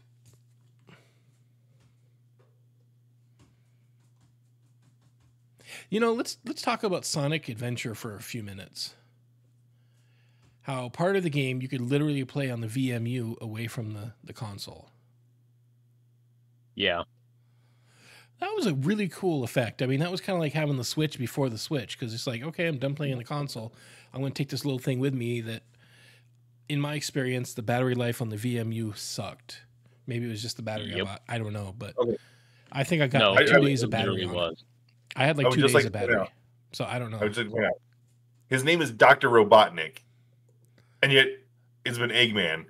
I grew up with him as Dr. Robotnik. I don't know if I'm from the bad timeline or what, but I don't know what happened when he became Dr. Eggman.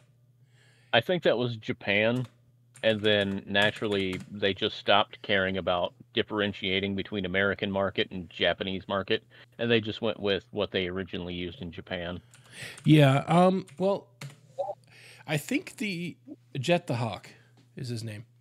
I do believe that sounds really close to something that you shouldn't say online. Anyway, I do believe though that the official thing is Sonic calls him Eggman because he's fat, but his real name is Ivo Robotnik. Because if you watch the Sonic movies, he uses they call him both. Yeah, and maybe I feel like I'm from the bad timeline because I don't know when it changed. Probably somewhere around the Dreamcast or so, because before that, I remember the first, like the Sega Genesis games, at least he was referred to as Dr. Robotnik. Yeah. But then all of a sudden I've been introduced to some weird new cartoon where it's Sonic and he has a brother and a sister and they're in a band. Oh, are you referring that one where he's wearing the bandana around his neck or something? No, that's Sonic Boom. I don't even. God, I can't even keep up with it. I like the original. To me, the Sonic cartoons are not good if they don't have Urkel being Sonic. Jaleel White is the perfect voice for Sonic, as far as I'm concerned. Probably because he was the first. Yeah, he was the OG. I can back that. But no, probably within the last 5 years, I've been more exposed to Sonic content than I've ever been before because I have a 7-year-old nephew. But it's there's so much more than I ever thought there was. I was aware of the horrific things on the internet of Sonic, but I was I didn't know about Sonic Underground existing. I didn't know about the weird backstory that Shadow has. Which, fun fact, Shadow the Hedgehog and Mewtwo. You're cutting out. Shadow the Hedgehog and Mewtwo from Pokemon have the exact same backstory. Which backstory is older, I wonder?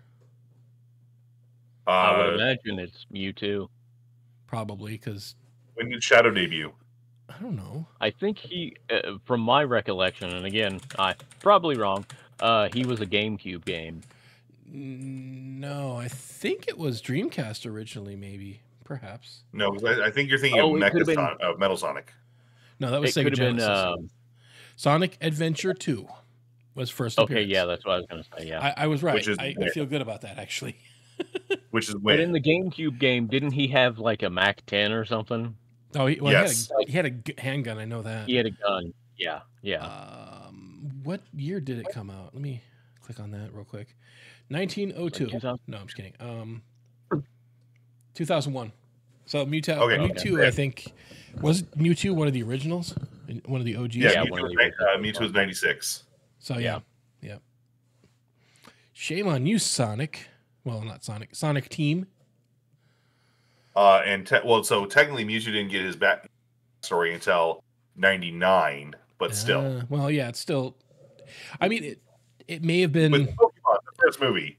Well, it may have also been either subconscious or it just may have been a weird coincidence because I created a character in my most recent D&D thing where I'm an Aarakocra, so I'm a bird person, but my character grew up kind of as a thief, and then his friend, my best friend, got killed and stuff, and I decided that I wasn't going to let anyone get hurt, and I was going to live in the shadows, so I was a shadow ninja character, and as I was describing my character, he's like, yeah, so you're basically Batman? And I'm like, yeah, apparently. I wasn't doing it on purpose, but I basically kind of... Just another instance of Simpsons did it. You know, I'm not going to say they predicted the future. I will say there's been so many episodes, they're bound to get some things right. Although... It's like Sam said earlier, if you say the same thing over and over again, it's a... Although I will say that there's a picture that's right next to a screen cap from the Simpsons, and they looked almost identical. It was Trump coming down some stairs. Yes. And that was creepy, though. But, I mean, Disney owning Fox... I mean, Disney owning Fox, I mean, come on, that was kind of inevitable. Pretty sure Disney will own Warner Brothers eventually. See, I don't know. That's where things get really sticky, is because Warner Brothers has been around longer than Disney's arguably much bigger of a company, though. Are they, though? Probably. They make billions of dollars. I mean, how many Warner Brothers theme parks do you know of? There's a few, but not a lot. And aren't those all Universal Studios? They're called Six Flags. Oh, okay, Six Flags. I was thinking Universal Studios. You know why you always think Universal Studios? Because it's Universal. You know what we do need again? That'll have Disney and Warner Brothers maybe making a deal again. We need a Roger Rabbit too. Yeah, but Bob Hodgkins is dead. Yeah, they can't redo it without him. Yeah. PG, maybe. Well, I mean, if they were making a new one, if they just had Roger Rabbit, if they were making a new one with a new story, yeah, without Bob Hobbs, but he was the main character, so I don't know how that would work. I've got it. He has to go into Toontown and become a cartoon himself. So therefore, he's in Toontown as a cartoon. Okay. So and Roger Rabbit is actual real fucking rabbit. No. So I have to bring up, since we're on this topic, I have to bring up the elephant in the room, Wreck-It Ralph. I was thinking that too. Sonic and Mario. My favorite part about Wreck-It Ralph is there is a little bit of trivia where Disney had to send communications back and between Nintendo and Sega to get character heights right. And Nintendo had one statement, and it was that Bowser cannot be shorter than anyone. And Sega kept responding with, okay, well, just so you know, in canon lore, Zangief is 8'6". And so Nintendo would respond, well, technically Bowser is 9. So they would respond with, oh, well, just so you know, Zangief actually is supposed to... You were cutting out like crazy. Going. And they would throw other characters in, they'd be like, okay, well, Zangief's only 9'3". Bowser's 10 foot tall. Well, just so you know, Dr. Eggman is 11 feet tall. You know who? A point that they actually had to send John C. Riley to talk to both of them, the representative from Nintendo and Sega, to get them to actually settle down and just. I hate my mic stand. Terms. You know, I would love more movies in that universe, not necessarily with Wreck-It Ralph, but in that arcade universe thing. I think that would be cool. That'd be a lot of fun, especially if they got more real properties to play with. Incorporate consoles and online gaming into it? No, because you know it's only going to be 10 seconds before someone drops an N-bomb. Oh. Well, no, it's the characters, not the players. In their little universes. Yes, exactly. Anyway, so let's go back to Sega. All those Spartans were running in Ready Player One, and none of them was saying a slur. Well, have you read the book? I read the first half. I read both. I really lost a lot of love for the book when he referred to himself as chubby but not fat. Portly. Round. Anyway, Sonic. So, Eggman shape. What would you like to see Sega do now? Dreamcast 2. Just another classic side-scroller Sonic game. Sonic Mania. Isn't Sonic Mania just a remake of 1, 2, and 3, though? No. It actually originally So it originally started as a fan game until the Sonic team saw what this guy was doing with the game and hired him, and it became an official thing. So this game right here is not a remake. It is its own game. Every level is very different than the last. It plays and looks like a 16-bit Sonic. I can hold cartridges up to the camera too. Don't make me look for my 3DS games. I've got 2 packages. I'm like, here's some games. Here's some more games. I'm holding up my cartridges too, but nobody can see them. Don't worry, Sam. We'll get video on you one day. Oh, he doesn't want it because he's too ugly. I'll have to get plastic surgery first. Okay, but we let Scott be on camera. Hey, I'm just brave. I know what we do. We get Sam a bag that has the face that he's got right there, so we can wear that and have that on camera and be like moving around. And no, you know what we should know with our first NordVPN sponsorship check, we get him a V2 bottle. I was actually talking to him about that. He's like, no. Because it would just use his camera to see what he's doing and then translate it to a character online. He's like, I don't want an anime-looking character. I'm like, dude, we'll find someone to make you an 8-bit character. I said, if we animated my avatar like Terrence and Phillip from South Park, I would be totally cool with that. Don't you want to date my avatar? Okay, now it's a Felicia Day reference. No. Well, no, you keep her name out of your mouth, sir. What, are you going to come over here and slap me? Yes. It's only a 16-hour drive. I can do that and be back for work. No, I can't. I work in less than 12 hours. Never mind. Ha.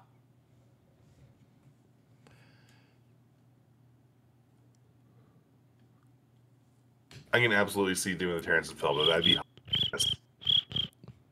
we all kind of stopped talking. So we all got lost. We all immediately turned into NPCs for a second. Nope. No, then I got to do the T-pose. Uh-oh, people just saw what shirt I'm wearing. No. Scooby-Doo, son. Oh, no, you're fired. This is a Sonic episode, and you're repping Mario? Done. Kill it. Actually, my Sonic shirt has a big hole in the side, so I decided not to wear it. In the side that we can't see. If I move right, it'll rip even more. You don't want to have it ripped and have nipplegate going on. Hey, I put a shirt on for this. I put pants on for this. Again, I haven't had for all you know, I'm bare ass in my chair right now. You know, I could see you doing that. That's the sad part. Give him alcohol and his clothes fall off. Hey, tequila makes me sexy. What can I say? Sam's probably over here horrified. That's why he's not talking. Anyway, so I'm just reading all my notes here, wondering why I even took notes, because we talked about cats and nipples and other things other than Sega. You know, it's okay. So what else? What do we have in the? What do you have in the notes we have not talked about? Not that I wanted to talk about the terrible at-games things that Sega didn't do but licensed. Not that I wanted to talk about the... Well, Scott talked about the CDX earlier. That was my favorite console. Fucking awesome. Yeah, that thing was awesome. Why did I sell mine? There's only... Well, that's the thing. We're all stupid. We all do that shit. But I believe that there's only one thing that could one-up. Get it? I said one... Oh, it's probably a Nintendo thing. No, CDX. Actually, I think it's just a generic video game thing. No, because Sega, they were called free men. Or extra guy. That sounds like something else. The Pioneer Pack. Remember with the Laserdisc player? No. It had the little module. They had one for TurboGrafx and Sega Genesis. And I think... Yeah, and the whole... That's not something I should put on stream. Hold on. They had... You could do Laserdisc... They had Laserdisc games for Sega Genesis. No, what it was is Pioneer had made a Laserdisc player, and in the front there were two little slots, and you could put in like you could put in a Sega Genesis model pack, blah blah blah, and it would just play. It had the controller ports on it. It had the cartridge slot right there. Where is the? Is that the cartridge slot right here? The thing right above the cartridge. Yeah. Okay. Where basically it looks like you put an 8-track in there. Yeah, that's. I did not actually know that, honestly. Because I think they were so rare, nobody really bought them. It looks like it's Japan. It says JP up here in the image. They made them in America too, I believe. Oh, yeah, 1993 in America. $599 pack too, apparently. I don't know. Well, that's what I was just saying. They had the TurboGrafx 18, I think it was. Or TurboGrafx 16 derp. But yeah, it basically just used the audio and the power. Well, audio, video, and the power, and it had nothing to do with the Laserdisc at all. So this is just an add-on to the other, and apparently you put the Sega CD game in the other thing. Well, look for the Pioneer Laserdisc. It's right there at the top. If you click on it, the laser active. Yeah. So that's what you had. Oh, and then you had the specially branded controllers. Yeah, you've got the specially branded controllers. Oh, it only had one slot? Okay, see, that's where my faulty memory comes in. Huh. Well, maybe it was 3 packs, because, they had the NEC. It's got 2 controller ports down here. One's underneath. Well, yeah, but what I'm saying is, as far as, like, I thought you could put 2 packs in there, like you could put the Sega Genesis and the TurboGrafx in there, but I was wrong. You know what? That's okay. I am an idiot. Yeah, you're probably right. Scott, you're not an idiot. You're just dumb. Anyway, your face. But is if dumb. anything could, yes, very. If anything could free man the CDX, I think it would be that. That's the only part of Sega history that I think would one up the CDX. I was unaware of it. That actually, honestly, would be freaking cool. That's real cool. Yeah. Like what? We need to pay. When this gets uploaded to YouTube, we need to put a timestamp on that, because that's cool. You know, I would pay tens of dollars for that. Just for the controllers. I would pay tens of dollars for it. The problem is, I would pay $20s of dollars. Back in the day, Goodwills around the country probably had those in stacks. Couldn't sell them. They probably and now, probably. That would have been a cool piece to have right there. That is, yeah, it would. That's some interesting stuff. I do know that the Sega CD was originally going to support Laserdisc tech on it. Well, no, that's VCDs. or CD. Oh yeah, was yeah. it CD Plus? I think so. CDGs was it? I don't remember. I think it was CD Plus because I have a very old comic with an ad in it for Final Fantasy IV on CD Plus on the Sega CD. I think it's Final Fantasy because that was Nintendo only until PlayStation. I'm fairly certain it was. I'm fairly certain it's Final Fantasy, unless I'm stupid and it's Phantasy Star. Phantasy Star we're was a Sega CD game. Right? I'm hiding behind my pop screen so that way I can avoid being embarrassed. Huh.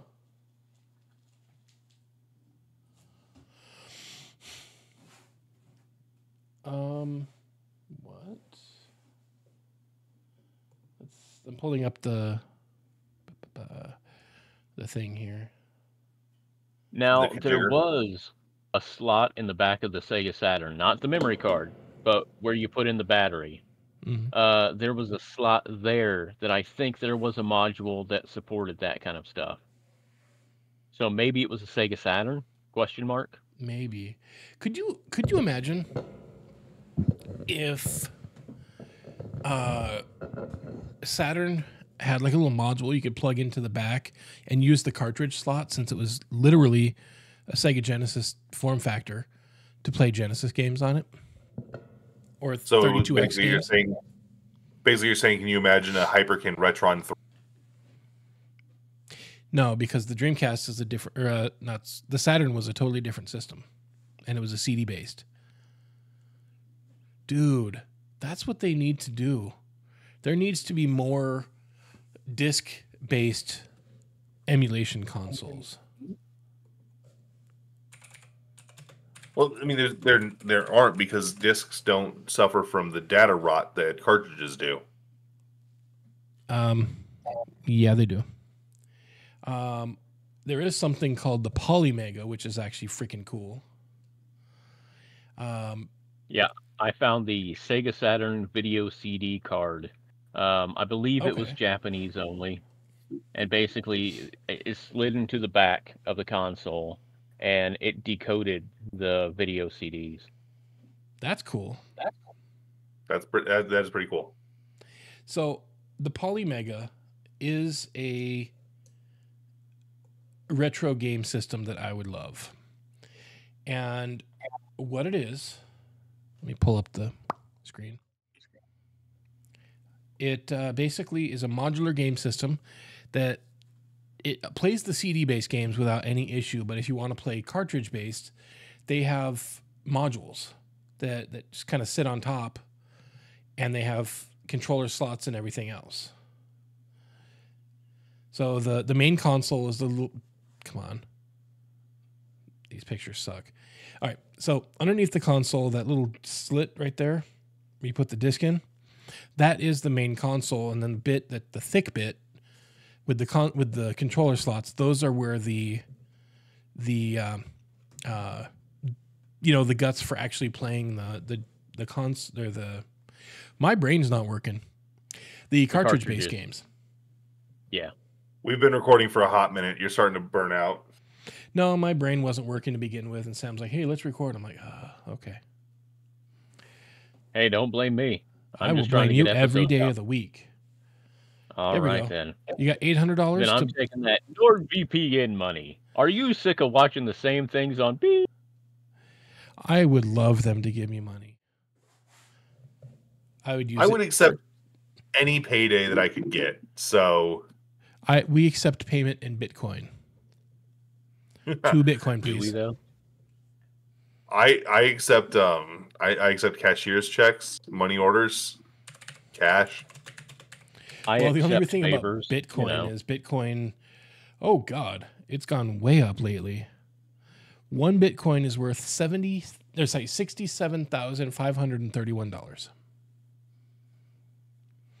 And I had a chance to buy them at like 5 cents per coin at the beginning. I'm like, oh, it's stupid. I'm not going to do it. We'll make our own. We'll make our own Bitcoin. with strippers and blackjack. Mm-hmm. And forget about the Bitcoin.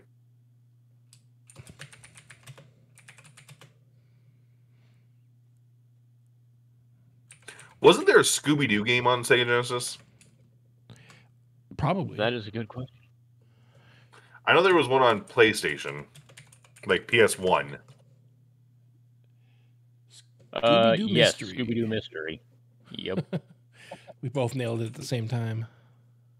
Giggity.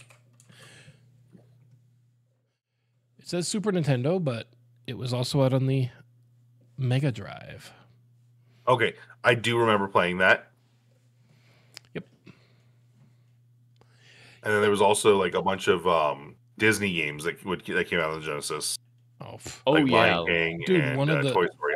honestly one of the hardest Disney games that was ever released on Sega Genesis is one that I owned. I could not get past the second level. You want to take a guess what that was? Was it Castle? Either Aladdin or Lion King. Lion King.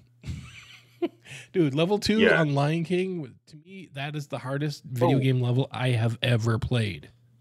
When you had to get flung? When you had to get flung by the giraffes and whatnot? Yeah. Yeah. Oh, dude, that one, I if I played it now and I just kept up with it, I could probably get past it, but I always rage quit so much that I'm like, nope. I'm telling you right now. I had that Lion King game on one of the little Sega handhelds. You remember those? Oh, yeah. Dude, holy crap. We've been talking for 2 hours.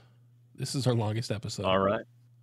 That's good enough for NordVPN and Shadow Raid Legends, or whatever the fuck they're called. Raid Shadow Legends. Hey, he can do Raid Shadow Legends. I'll do you're VPN literally advertising for free for those two companies because they're never going to pay us because they're never going to find us. Nobody fucking listens to us. Who are we advertising to? Hey, man, us, the people who actually go back through. Hi, Steve. By the way, we're getting double digits on views. We know Steve's listening. I mean, they maybe the same 4 people watching, or like 5 times each. Yeah, we're not Wrestle Talk. We're not Matt Pat. We're not Game Theory. Don't worry about it. No, I'm just saying it's not that nobody is watching. It's just not enough people are watching to be useful. What did you just say, Sam? Did you see that new Dark Side of the Ring episode? No, but I really want to because it's they haven't done the Ric Flair one yet, and it's driving me crazy. I tell you, they screwed up with the Terry Gordy one. Was the fact that they put it on their website Vice for free. Yeah, like the Terry Gordy one. Usually they block it, but this one they didn't. Well, this has become the wrestling cast. I'm out. Yeah. Bye, Scott. Love I'm you. kidding. No, but no, seriously. The Sega Genesis was a formative console for any kid that grew up in the 90s. Whether you were like me, literally growing up in the 90s, or you were like Scott, already 13 and getting your first job in the 90s. I was 10 when the 90s started, thank you. You heard it here, guys. He was 23. Working his way into his first management position that he never got. Mm-hmm. You like how he showed up on one episode and he's not going to show up again?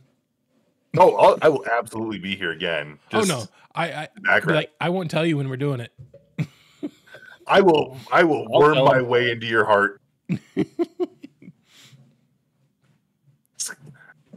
Scott and I go back fairly far. I think Sam and Scott go back, but Scott was wearing a red shirt one day and he decided to block my path when I take a leave the call center that we worked at. And next thing you know, friends. I was not actually blocking your way. I stepped out of the way. I said, you shall not pass. And then he passed me anyway and went pee. And then we started talking later. And then, Yep. And now I'm involved very deeply in a lot of his creative endeavors. So half the time I help you what you want to do. And then it just dies. And I just keep going with other things. Yeah. I feel like what'll be better is because I have super bad ADHD, so it'll just be better for me to just be part of his stuff. Just tag along. Exactly. Yeah, he's going to be the new Fifi. I will absolutely be the new Fifi. Just do not call All right, Fifi. I will drive. I will drive to. I will drive to Pawnee, Indiana, just to punch you. Yeah, sure. That's exactly where I'm at. Yeah. Just ask for the big fat bearded guy. If that's even a real place, I have a feeling that that's not going to narrow it down. It's not. It's in Indiana. No. Pawnee is it's a map of Gary, Indiana that's flipped upside down. But well, just remember though, you can always ask for or ask around for the best beard on YouTube as done by Ed209 or whatever the heck his name was. Oh, we don't talk about him. Anyway, sounds like there's some beef. Well, I mean, it could just be made up in my head, but I had released an article on TVG, and then literally, like, I was kind of promoting it in my shitty little YouTube videos that I was doing for, like, video game pickups and whatnot. And then the dude who said that to me, he ended up doing a video, which was better than an article, like, a week later. And he got thousands of views, and everybody's like, oh my God, look, he cracked the code. And I'm going, no, he didn't. Like, I found that information out from somebody else. And then I kind of used my stuff and made the article about it. And then he, again, maybe just made up in my head, made the video a week after I posted the article. And everybody was just fucking falling in love with it. Oh, thank you. That's great. Now we know which NES games to look at to find the converter. Thank you. You're the only person that's ever told us this. But, you know, I mean, I'm over it. I'm not jealous. No ill will towards the mother. You know, I'm over it. It's okay. It's all blood under the bridge. Blood under the bridge. Well, hey, guess what? Now you're involved. Now you got the Vintage View. You got Scott. You got me. We're gonna have a lot of fun. Yeah, I'm gonna try and join in as often as I can because this has actually been probably the best part of my week. So I'm a fixture now. Great. I was gonna say. Oh, go ahead. What I was going to say is I was going to be like, yeah, I've got all that stuff. So my career has fallen pretty damn far. But you kind of broke my heart with this has been the best part of my week. And I'm going, don't do it, man. Don't ruin it for him. No, it's all right. See, at the very least, he loves us. At the very least, Andrew can send us some clips that he can record at work. Be like, hey, look, this came in today. Yeah. You should... You know, so I can't send you clips of things that came in. I can send you clips of things that are coming out for sale. Well, I mean, this week in the pawn shop, and just say, "Hey, look, we sold a Sega 32X," or you know, something like that. Dude, if I don't know, we've got something rare or weird comes in. I hate this city because we've got like 10 retro gaming stores now. Really? We went from having like one being all the way on far West Grant. To now we have those toys that made us, or no, it's those wonderful toys. The guy who got the toys that made us show flicks. We've got as long as you don't mention that dude on 4th Ave that had that show on Netflix, Slobby Robbie or whatever it was. Yeah, Slobby Robbie. Oh, dude, that was horrible. Yeah, yeah, yeah. A friend of mine went into a store and said he's a D-bag. Yeah, but we now have retro gaming stores popping up everywhere. That's kind of cool though. We got like 3 new comic shops that opened up, and they're nothing special, but like Heroes and Villains still better. Expanding. Heroes and Villains stands head and shoulders over any other comic. I would not be surprised if Heroes and Villains is like, you know what, let's get into retro game stuff and open up yet another storefront next door to where they are now. Well, so they have, I don't know how long it's been since you were there, but they have the comic side, they have the gaming side, and they now have a vinyl. Oh, that's new. Yeah. So like big shout out to Heroes and Villains. You can't really see it because it's like this shelf, but down, full of trade paperbacks that all came from Heroes and Villains. Just so you know, that's where Andrew used to spend all of his time. They should have been paying me to be there. Now that we mentioned them, they should pay you to keep mentioning them every episode. I absolutely will drop them every episode because I'll be like, hey guys, guess what I did? I went to Years of Bills. And guess what? Hang on. I swear to God, if you pull up okay. I was gonna say, I swear to God, if you pull out a Sonic the Hedgehog comic that you got from like Free Comic Book Day, I'd be like, dude, there you go. No, that was last year that had free. That rocks, dude. That's weak. What? Hold on, I gotta open my bag. Senor. Okay, hang on. I've also got my dice tower, my Demogorgon statue. Dude. It's got pockets for every single type of die. Now we're getting into a pissing contest here. We have two fully grown gentlemen showing off the size of their bags. I mean, no, our sacks. My wife bought me this for our anniversary. But yet, it is a dice tray. I do play. I have a Mutants and Masterminds game starting next week. Well, there you go. Well, you should be a DM, and you should play a D&D based game, but set where we're characters going somehow into a video game world. I'm joking, but now I see the wheels turning in that brain of yours. I'm going to use a Pokemon sticker to censor myself because I don't want any chance of monetization being removed, but you can do it. We won't get monetized. Okay. I will absolutely run that game for you and Sam and a minimum one other player. I don't think Sam would want to play D&D. He's not nerdy enough. D&D unless video it involves game. Guitars. I will absolutely. Sam, you can be a bard. Yeah. Who plays 8-bit guitar music. He probably even has a pedal that makes him sound 8-bit, or he can make one. You know I did because I showed it to you. Go to my Facebook and show it to everybody. Yeah, but do you still have it? Is what I'm trying to say. What would I do with it? Shove it up my butt? I thought you used to sell those. No, I've never sold a pedal. You should. This whole conversation has become so masturbatory. We're not even on the main topic of anything anymore. We have gone fully off the rails. We are over 2 hours. We should end this because it is now. One that gets showed up as like the episode that was deleted. You have to pay to access this one. We are now. Just immediately move on and post episode 10. We are now 1 hour into Sam's birthday. Happy birthday, by the way. I'm not singing it because I hate that stupid song.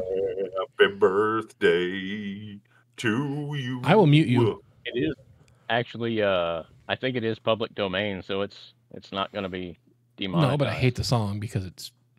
No, actually, I think AOL last I knew owned it, but since Time Warner owns AOL, that means that Warner Brothers owns Happy Birthday. Happy birthday from all of us to you. Happy birthday.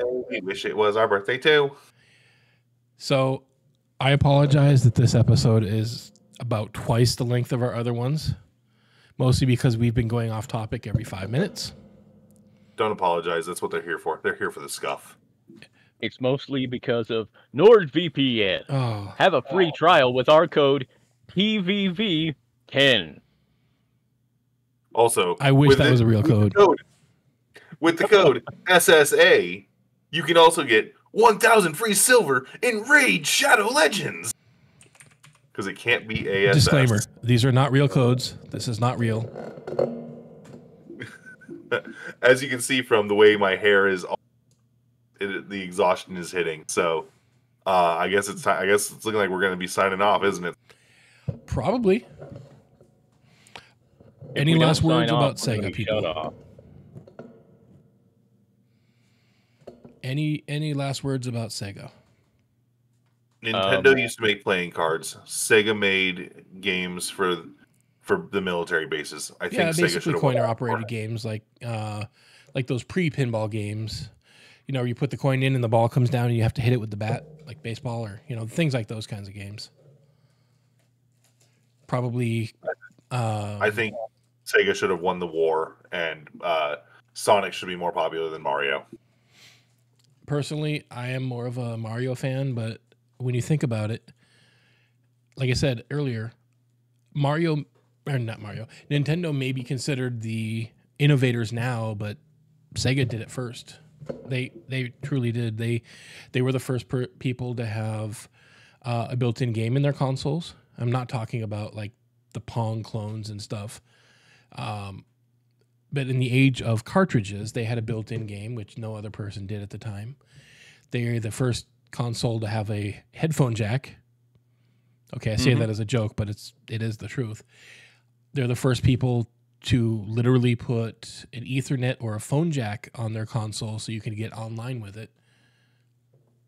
I mean, they really were the innovators before Nintendo were becoming known as the innovators.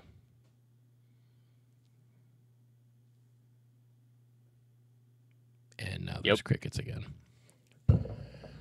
All right, people. We have been talking for entirely too long. So I apologize if this takes you a week to listen to, but hey, by the time you're done listening to it, we have another episode coming out. Just keep in mind we have our socials in the gobbledygook underneath in the description. We also have our website at thevintagegamers.com. Not at, but anyway. We'll see you guys later. This has been Scott. This has been Andrew for the first time and really not the last time. Nah, we'll have you back. Then there's that Sam guy. Yeah, Gamgee. Screw him. He's not coming back. We're firing him. Wait, well, he's already in hell. I told him to go to hell, and he's sitting right there on camera in hell, if you notice. So that's not hell. That's Avernus. All right, so I guess this is the last thing that we're going to be saying about Sega. Good night, everybody. Good night. Hey, everyone, it's Fifi. That's like totally it for today's Vintage View podcast. Thanks for hanging out with us. Hope you had a blast. Don't forget to subscribe and hit that bell for more retro gaming vibes. You guys rock. Seriously. Catch you in the next episode. Peace out.